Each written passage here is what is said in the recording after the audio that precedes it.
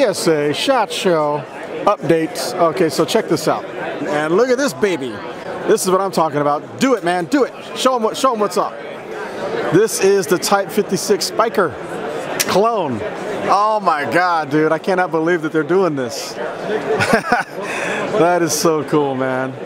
So I believe this one's not the cold hammer forged barrel. I think this is just a nitride barrel, but you do get the clone spiker from the Type 56 from basically like a Norinco clone. The Chinese used to do that. I love that thing so much. It's so awesome.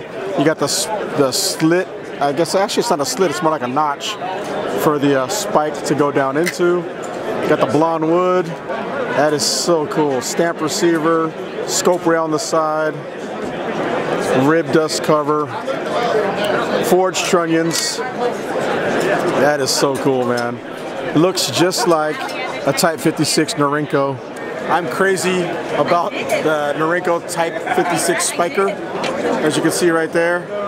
And dude, I can't explain to you how excited I am that PSA is making a clone of the Type 56 Spiker. Look at that.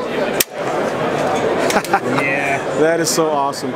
You could buy this stuff online and build your own, or you could buy a real one for about 1,200 bucks, if not more, if you could find one. But if you don't want to do that, just wait for PSA to release this baby right here. This is the clone of the Type 56 Spiker.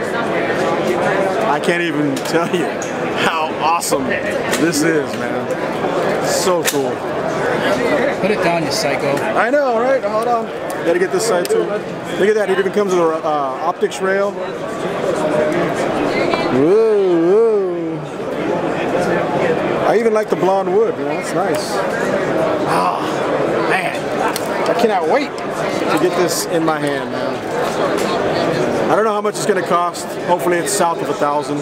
I'm assuming like 7 or 8 maybe. Forged trunnions. I don't think this has the hammer forged barrel, just a nitride barrel.